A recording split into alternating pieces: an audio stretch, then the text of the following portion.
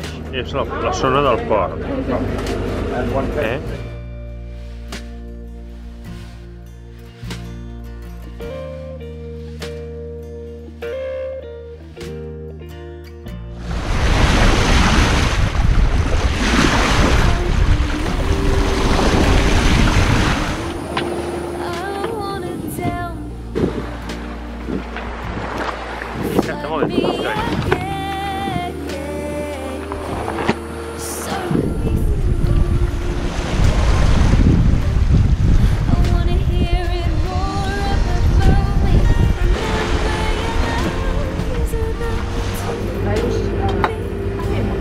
Merria.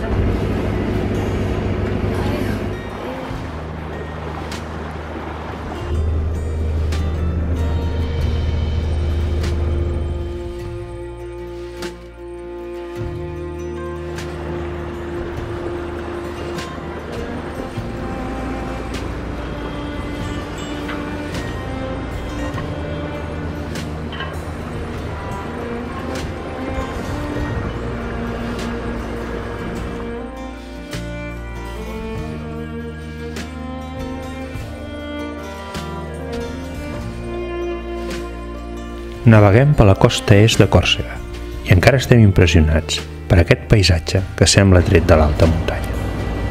Els poblets es succeeixen en un equilibri perfecte amb la natura. Aquí, al nord de Corcega, encara no ha arribat el turisme de masses per destruir-ho tot, com ja ha passat a massa indrets de la Mediterrània. Ara sabem que una part de nosaltres viurà per sempre en aquesta meravellosa illa.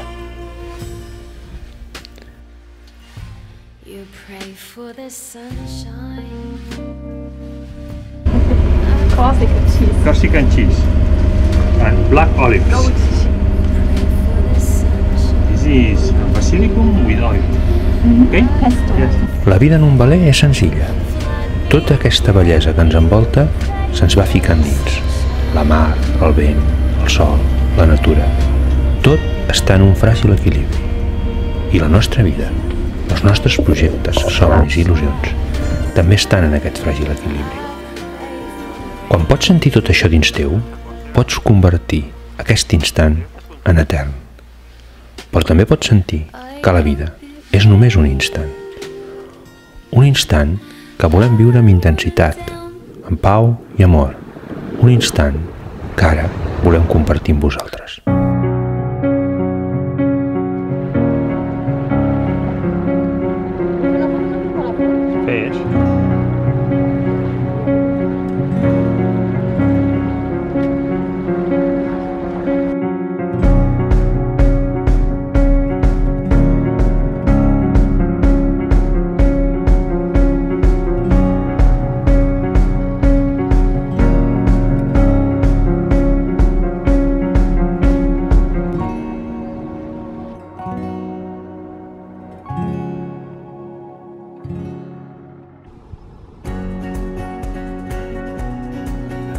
Ens estem aproximant a Bastia, amb la seva preciosa façana marítima, i que juntament amb Ajacciu, que és la ciutat natal de Napoleó, són les dues grans ciutats de l'illa de Corcega. Ara ens ve molt de gust poder visitar totes dues ciutats, per al que haurem de fer un llarg camí en cotxe per fer els 150 quilòmetres que la separen.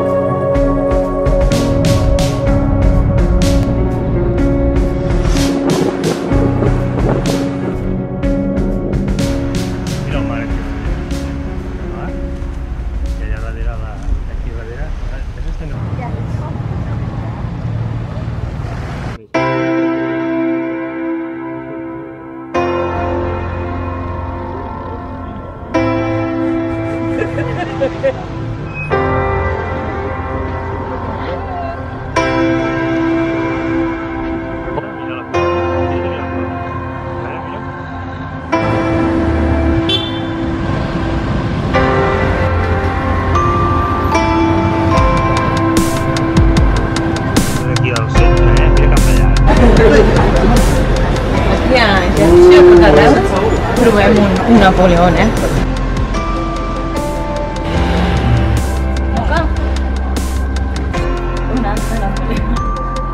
Ensenya'm els nostres. Més Napoleons, aquí 3. 3 Napoleons?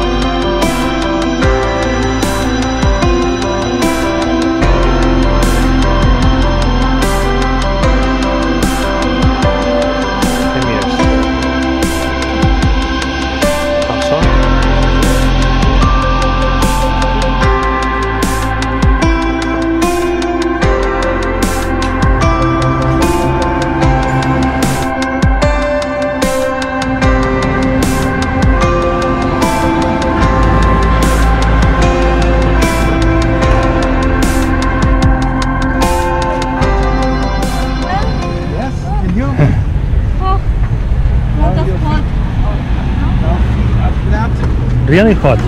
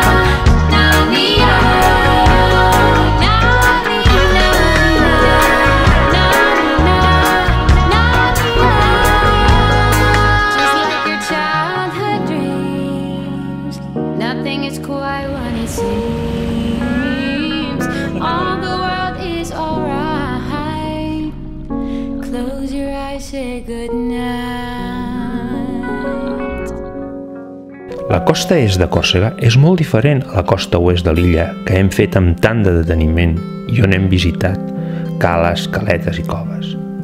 En aquesta banda, a partir de Bastia, la costa és una llarga platja de sorra de gairebé 50 milles nàutiques, per al que decidim navegar tota la nit per arribar al sud-est de l'illa. Sí, just al punt on vam començar aquesta sèrie sobre Còrsega, ara ja en fa 10 episodis.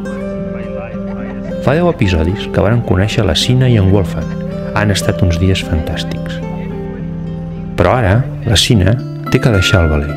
Les seves vacances s'estan acabant.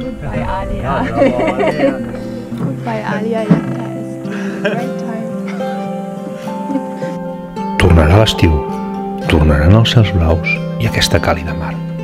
I si aquest breu instant que és una vida ens ho permet, segur que ens tornarem a trobar per viure nous instants de felicitat i envoltats de nous paisatges.